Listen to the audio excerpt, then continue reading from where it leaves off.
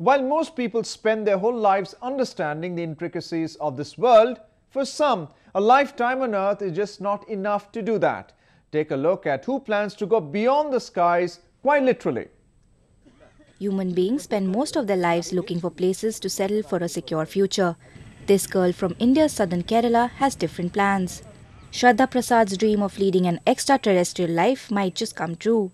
The 19-year-old has made it to the list of 100 candidates and is the only one based in India to be shortlisted for the Mars 1 mission. And if she gets through the 4th round of the astronaut selection process, Prasad will be one of the 24 chosen humans to get a one-way ticket to the Red Planet. Amid great excitement and determination, Shraddha said she is ecstatic about the mission. I came to know about this mission first in July 2013, and back then when I wanted to apply for the mission, there was a lot of pressure from all the sides, asking me not to apply because this seemed a very dangerous mission. I went ahead with it anyway because I wanted to, and once I did, I've crossed all the rounds. Now there were 3 rounds till now, and I've passed all of them, and I feel really happy that I've made it this far. The Mars 1 mission is an initiative being undertaken by a Netherlands-based non-profit organization which hopes to send 6 teams of 4 people each onto the Red Planet in 2024. As many as 100 candidates from all across the world have been whittled down from more than 200,000 aspirants.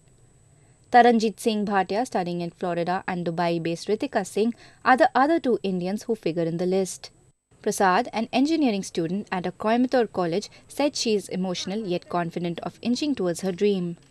My parents, when I told them that I wanted to apply, they actually thought I was joking, that I was completely crazy. Because as everybody, had apprehensions, they were also apprehensive about the mission. This is something one of a kind. I mean, it's not that you see in newspapers daily.